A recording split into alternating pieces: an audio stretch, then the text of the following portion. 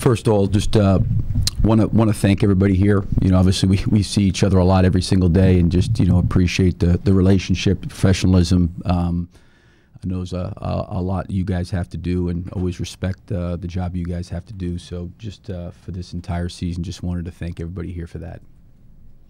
Any questions, guys? Looking back, how much damage did losing Andre do? Looking back at it. Well, you go back as a coach, and when you're in the midst of a long season, there's a lot of things that happen. I think as the season started, we clearly were an extremely elite defensive team with Andre out there. I think our struggles early in the year was finding a balance offensively. The first month of the season, I thought we really struggled offensively. I think once we got that kind of cleaned up, we started to play really, really good basketball. And then I think when Andre went down, it put us in a situation to kind of have to almost start over again, reinvent ourselves, find ourselves. And then I thought, towards the end of the season, we started to play better. But there was certainly different times during the season where we got one thing resolved and we're really moving in the right direction. Something popped up. We had to get something else, resolved, kind of go back to the drawing board. And I think with a team of so many new pieces, there was constant change going on, during the course of the season. So, it impacted our team. But I think the pickup of Corey, late gave us some added length and size on the wing, and he did a really good job for us. But we were constantly, I think, evolving, as the season, unfolded from start to finish. When you talk about new pieces and the constant change the roster's had since you've been with the club, is that something that comes up in the off season or within conversations with Sam when it comes to your job security? Because it's been 3 seasons, and I don't know how you guys measure the progress that you're supposed to have, but with the roster flipping over as much as it does, is that something that's talked about? I'm not sure I quite understand the question with the rosters. Like the roster overall from season to season, is that kind of a factor that plays into your job security? Like, since you have so many different rosters, it's like Sam is kind of giving you the leeway to continue to experiment, to continue to go forward, because you haven't had the continuity that some other teams have had. Yeah, I don't know. I think that, basically things have changed since I've been here. I kind of inherited a team that, was kind of pretty much together for a long period of time. Then obviously there was some changes made, once Kevin left, and then there was some changes made this year. So the roster's changed. I've got, like I've said this before, I got a lot of trust and faith and confidence in Troy and in Sam. I love working with those guys. I really have enjoyed the guys that are here right now. Every year the roster's turned over. I think we've had a great group of guys. But, every year you're working with the players that you have.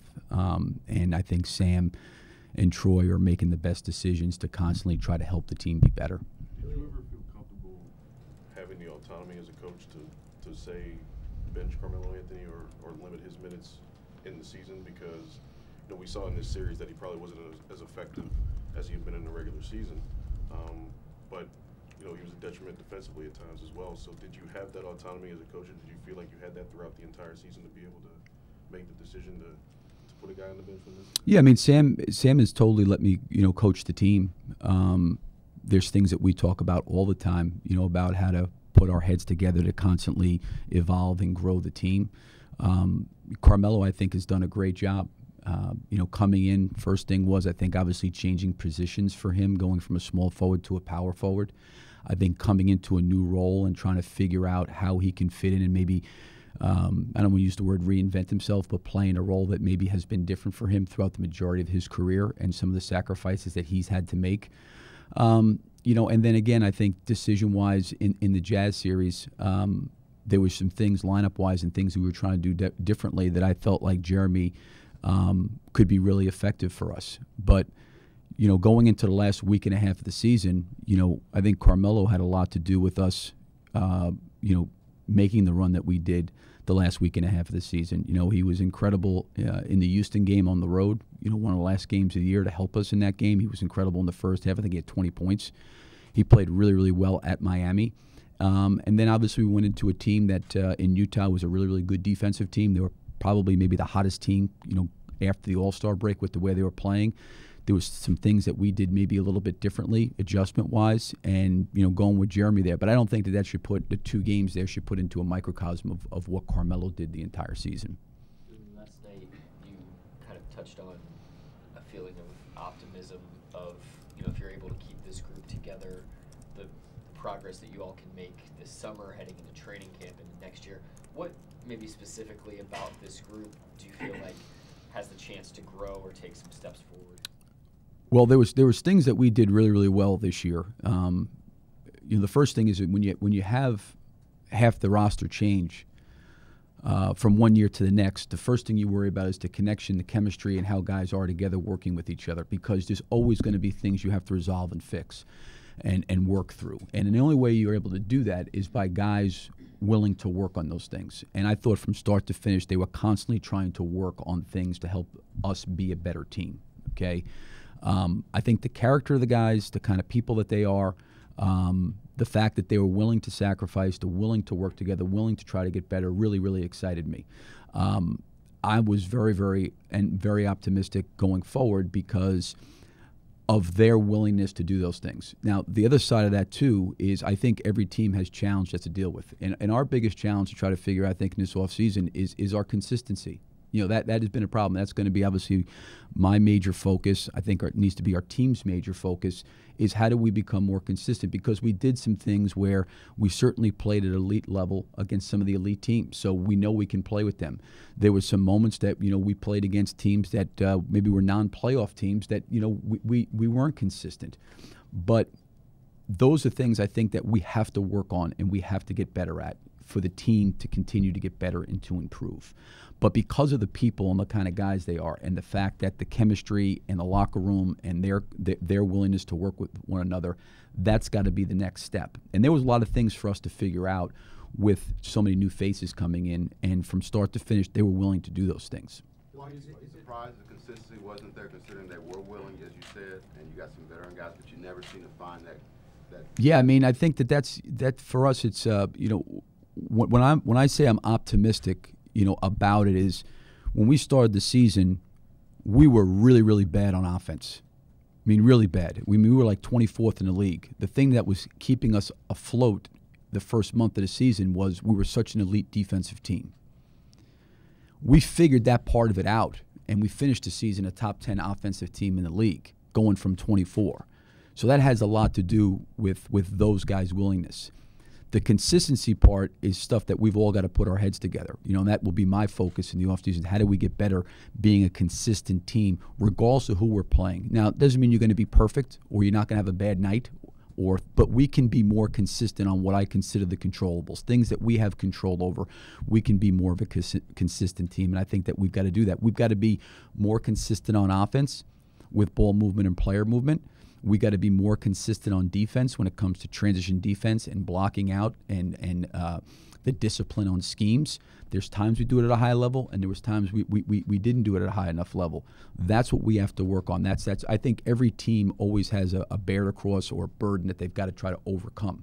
But I think over 82 games is a body of work that it's clearly in front of us of what we got to focus on and get to work on and figure out a way to improve. And because of the character of these guys and the kind of people they are, that's where our focus needs to be. So that kind of gives me a level of optimism and excitement with the group, because it's the first year together and there was a lot of information that came from this year that I think we can pinpoint and address. I think everybody knew coming into the season, how is this going to work? How they're going to all fit together? How they're going to gel? How they're going to mesh? How is all these things going to kind of come together? And everybody knew it was going to be a process, and the players knew it was going to be a process. But you're unable to, before the season starts, okay, what's going to be this team's challenge? I think everybody thought the challenge was, okay, how are all these guys going to fit in? Well, as the season went on, we got better offensively, and they fit in pretty well. But no one knew coming in, hey, this was going to be our challenge. We knew it as the season unfolded, but we've got to find a better way to get that resolved and fixed. Billy, When it Is comes it to your the, expectation, Billy, is it your expectation that you will be back next year as head coach? And have you had conversations with Sam? Will you have conversations? I just said, I mean, I'm excited about the organization. I love working with Sam, the people that are here. So I haven't given any thought to that. My total focus has been how do we get better and improve. Will you and Sam, do you and Sam sit down after every season? Will you have that conversation at some point just about the season, about what Oh, we always talk about the season. Ways to get the team better. Different things that he's thinking about doing. In the off season. Like I said, I trust Sam and Troy. With the personnel, that's what they do. And then obviously, I'm dealing with the team. Do you feel like there's any need to maybe amend fences with Carmelo? I mean, it's tough. The last 2 games for a guy who's been in the league as long as he has, with the pride that he has, to play less minutes in the final 2 playoff games. Any fences need to be mended there in terms of going forward with him? Well, Carmelo, to me, has been a consummate pro. I think there was a lot made of Game 5, him wanting to be out there, and I respect that, and I said that from his competitiveness. But I think going forward, Carmelo's been a total pro, and he's been a total team guy. And there were decisions that I made, during the courses of Game 5 and 6. I think some of those situations were really unique. I mean, we were down by 25 points in Game 5 with 8 minutes to go or so, and we won an incredible run, But Carmelo was a huge part and huge piece of helping us get to that point, throughout the course of 82 games. As a coach, when they have that mentality of, like, our record is good against the better teams in the league or that were built for the postseason, do you feel that that's kind of dangerous to have as a mentality in the locker room? And I know there are a lot of things that we don't know that goes on. Well, I never felt we were built for the playoffs. I don't think that I've never subscribed to that mentality. We've got guys with a lot of experience, but we, again, have I think got to be much more consistent. To your point, but I've never subscribed of what when a game starts. It doesn't make a difference what you're built for. It's that moment. There's 82 of them, and we were fortunate enough to get to postseason. So, you're trying to be the best version of yourself every time you step on the floor and play. I know you said you let Sam kind of handle and deal with all the personnel issues, but when it comes to guys like maybe Paul coming back or Jeremy or Raymond, how much of a role do you play in that as far as you talking with them or staying in communication or with them and Sam about what their intentions might be and what you would like to have happen? Well, I think, again, we just finished playing last night. Like I said, I loved coaching Paul. I loved him as a person, as a human being. I loved his unselfishness, who he is as a player. I think it can only get better for him here after having 1 year together. I'm excited about that. I hope I get a chance to coach Paul for a long time. But Sam and Troy will sit down and talk with me about those things. But we haven't had time. We got in last night at 4:00 in the morning, and came in here this morning to do this, and then we'll meet with the team and have exit interviews. So there'll be a time and place for all that this week. Billy, anything that Russ does is always magnified, good performance, bad performance. But what have you seen from him? Just the way he was able to adapt himself to a different team, just from last year's situation going into this year again. I think some of Russell's struggles to start the year were him trying to incorporate a bunch of new guys to our team. And I think as he figured things out, he got better and better as the season went along. And he takes his job very serious, and he takes the responsibility of a point guard and a leader very serious. So for him, he was always trying to find ways to make the group better, to balance himself in with the group, to communicate with those guys. I think the dialogue to figure out how to maximize each other on the court, and not only Paul and Carmelo, but Patrick Patterson and Raymond Felton and Alex Abrinas, Jerry, everybody. He was always trying to do that. So I've always admired his competitiveness, the way he plays between the lines, but also admire the fact that with last year's team being different than this year's team, his willingness to try to make all that kind of fit together in a good way. Billy, you look back on the season in its totality. Is there something you personally would like to improve on, or maybe address differently as you move forward with your coaching career in this league? Well, I mean, every year as a coach, you're always trying to evaluate, areas that you can help your team get better and improve. And I'll always evaluate, things I can try to do better. So that's no different for me. I've done that my whole entire career. I feel a strong sense of always wanting to improve and get better individually, but also finding ways to help our group improve and get better. So these experiences, I had a conversation with Mo Cheeks about this, and he said, I've been in the league for 40 years, and I only had a chance to experience a ring one time in my life. They're so hard. Obviously I've been in college for the majority of my career, and now this being my third year in the NBA, I've had a chance to experience championship twice. So when you sit there and a season comes to a close, I've learned that you can't just take bad year, good year, because does that mean it was wasted? Like if you're not happy at the end of the year because you're the last team standing, was everything for nothing? And there was probably a point in time in my career I really felt that way. And then I learned it's really about what did you learn and what do you take what you learned and how do you apply it to get yourself better? And through those experiences, you individually grow, and I think you help the team grow. So for me, that's my focus on, okay, how do we become more consistent? How do we do a better job of being more consistent on both ends of the floor? How do we do a better job of having at times really, really good ball movement and other times is not good ball movement? Like, how do we do those things? So these are, I think, lessons that you learn and grow from. But the biggest thing is how do you apply what you've learned and what you've grown from to make yourself and the group better the following year? Billy, you had the experience with Kevin in his final season and then going into free agency. And now you have the experience with Paul potentially going into free agency as well. We kind of shied away from making the comparisons between those two because obviously they're both two different people, but it's undeniable that they're both superstar talents at that small forward position with big decisions to make. Just the feel that you got from Kevin going into his final days here, how does that compare to the feel you got going into Paul's? Yeah, I don't know if I can compare that. I mean, like I said, I think Paul, was, and so was Kevin. I really enjoyed being with Kevin, but I think they're two totally different people. I think for Paul, like I said earlier, I think this being his first year, I loved coaching him, loved being around him. I think we're only going to be better next year after having a year under our belt. And like I said earlier, I hope I get the opportunity to coach him, several more years for a long time. Billy, another guy who's going to have a decision to face is Jeremy. What do you just think about where he went from A to B to start to the end of the season and what you think about him? Well, Jeremy, when he came here was a little bit different for me because I had a chance to coach him 2 years at USA Basketball, so there was a prior relationship with him coming here. I feel the same way about him. He's a great guy. Hope I get the chance to coach him a long time as well. He is just, in my opinion, from year to year, just continued to get better and has improved. And he should really personally be encouraged by that because his role the last 2 years has drastically changed. He never played the center spot at all for us in terms of on the offensive end. We had Ennis here last year and Steven. There was no room for him there. But because of Steven, when we went with Jeremy at the 5, it was a totally new position. And I give him a lot of credit that he really flourished in that role. I think it speaks to his ability, his talent, and his intelligence as a player, that he can play so many different positions and understand assignments on both ends of the floor.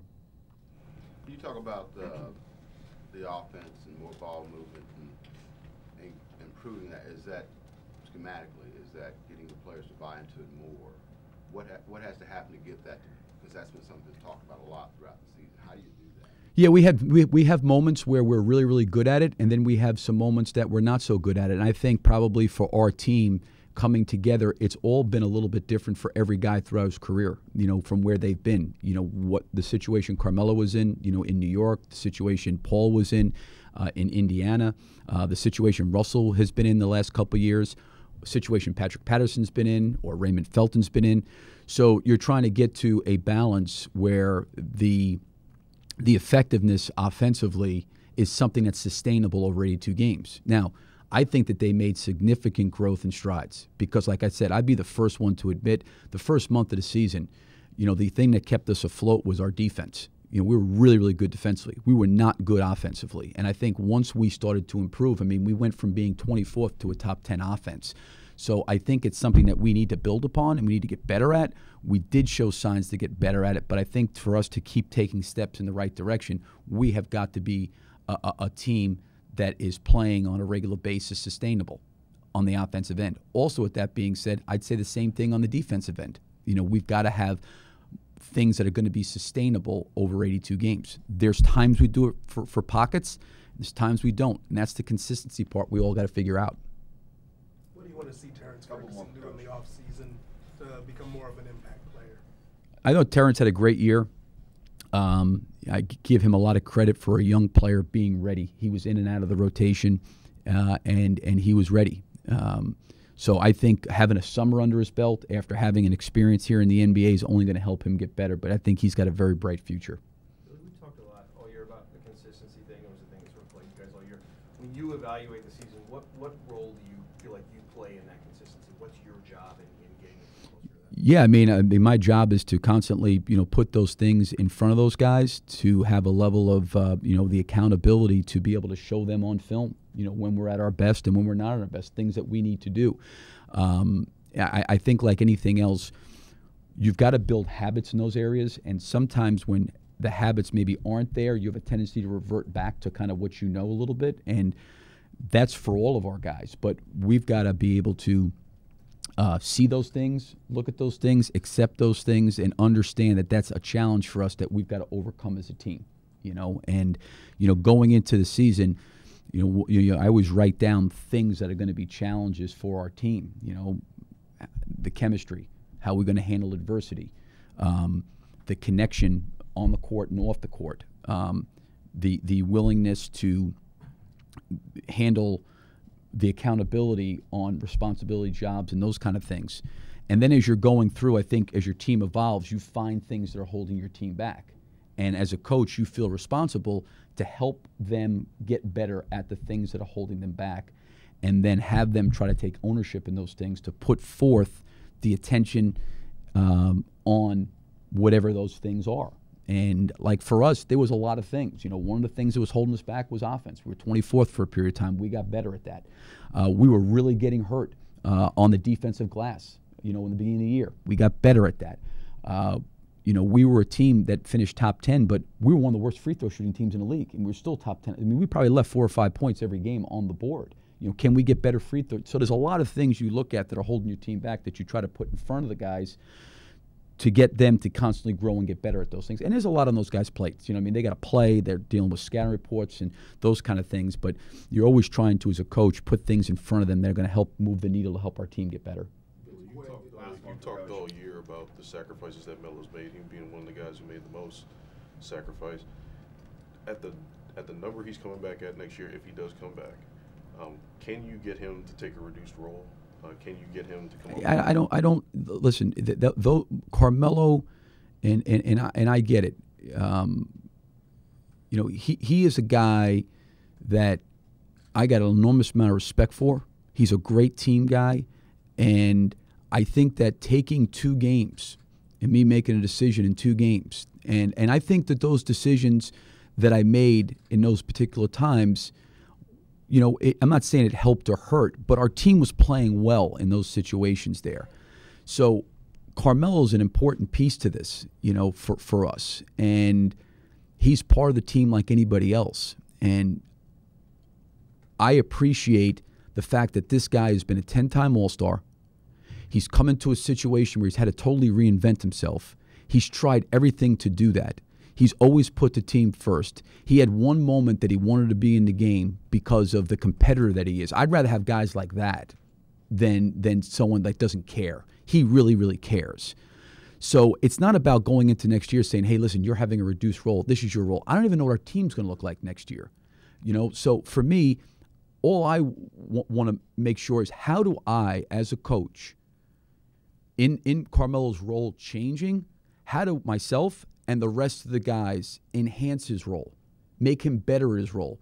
Because he's not ISOing as much as he did in New York, it's the responsibility of myself and the rest of the group to try to find ways for him to get more shots and to take more threes and to get him in good spots of the floor. That's everybody's responsibility. And I think for Carmelo, I give him credit because there was times where, you know what, he probably could have gotten more shots up, but maybe we missed him. By no one's fault and no one doing anything intentionally, but it was all different for him in a lot of ways, and he could not have handled himself any better, and I have great respect for him for that. His season and where you think his ceiling can be, because he made a big jump this year. Wow, where can he go? I think Steven, I haven't talked to anybody yet. I think Steven's success this year, in my opinion, had everything to do with what happened last summer. He had an incredible summer of work. You know, he was here. He was back in New Zealand. He came in great shape. He was really, really prepared. I think one of the things that happened the year before is he certainly had a bigger role that was new to him. It was the first time he had to go through it.